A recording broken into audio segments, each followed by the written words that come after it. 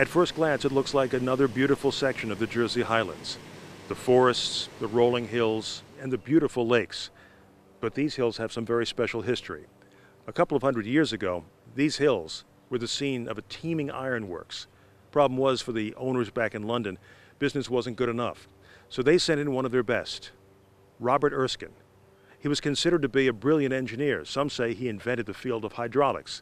Others insist he was also one of the best surveyors around.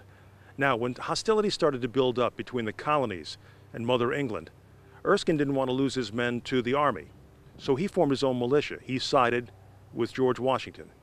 Washington took note of that fact, and took note of the fact that he also needed a brilliant surveyor.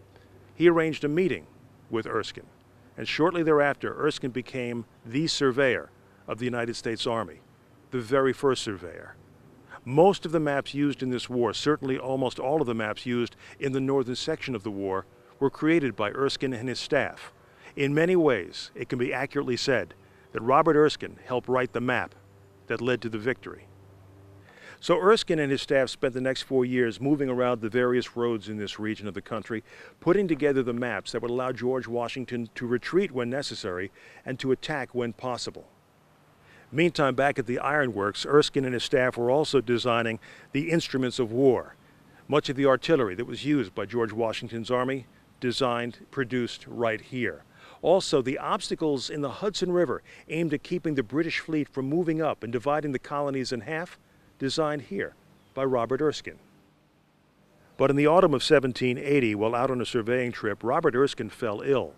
And by the time he got home to Ringwood, it was a lot more serious than that. In October, he died of pneumonia. When George Washington got the news, he came right here to say goodbye to his friend, a man that history now refers to as the Forgotten General. General Washington would later return here to Ringwood. In fact, it was here that he announced to his troops that an armistice had been reached with Great Britain. The American Revolution apparently had been won. The American experience was just beginning.